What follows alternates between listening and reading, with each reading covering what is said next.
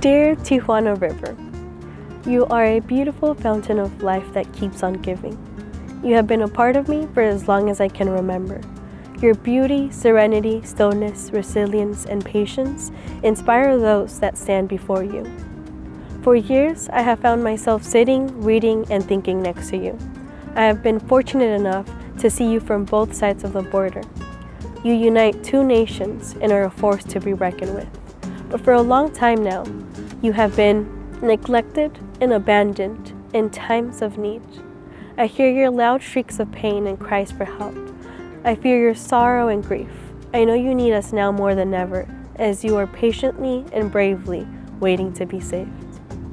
For far too long now, you have been exposed to toxic sewage spills and landfill waste. Your stunning surroundings used to be able to reflect from you. Now you're covered in algae and they repel from you. I fear you'll never receive the treatment you desperately deserve. I fear people will never understand how important you are. You are life. You are energy. You are the future. You are hope for a little child standing over the border, dreaming about soaking their little feet in your welcoming waves. Living species around you depend on you for their survival. Many species travel far to sip what used to be fresh, potent water. Now you make them sick. I hope future generations will be able to see who you truly are, so they can once again see you clear and clean. One day, future generations will realize that nature is here to protect, serve, and store our health. You unite two nations. You're a force to be reckoned with. I only hope you'll be able to recover soon. Today, tomorrow, and forever, you are hope. Vanessa.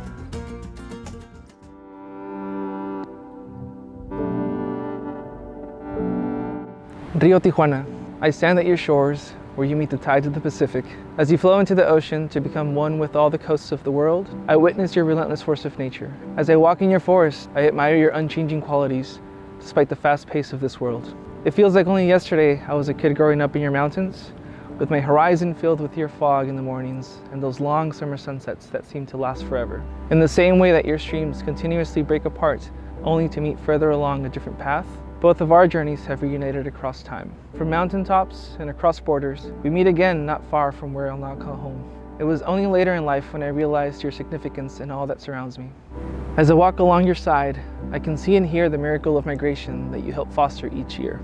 Countless birds find their way to you in the dark of night by following the ever-dimming glow of stars. Many come to your forest to flee harsh winters, to care for their chicks, or simply to rest before continuing on their long journeys.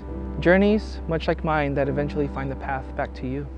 As I look around you, it's easy to see birds are only a few of those that you offer a home to. Only you know how much more is hidden within your waters, canopies, and misty valleys. Despite the countless life forms that depend on you, you ask for nothing in return. Ironically, you also return that which you asked not for. Because of this, you're misunderstood and blamed for problems not of your making.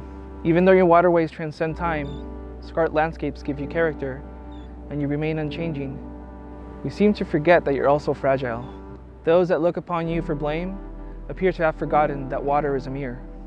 Although you cannot speak for yourself, it is your nature to be a home for those that give you a voice. Cottonwoods rustle in the wind, vireos call upon your canopies, and coyotes howl in your deep canyons.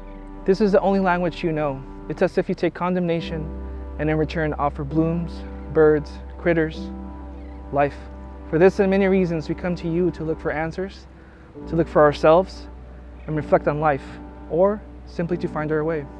We depend on you, though we don't always show it, and at times take more than we should. Your shores traverse vast distances. Your waters know no boundaries. You mark the beginning and end of many journeys. However, my journey starts and ends near you. Looking after you can feel like navigating in the dark in search of the faint glow of a star. But it's the path I've chosen to take. Until we meet again, Jorge.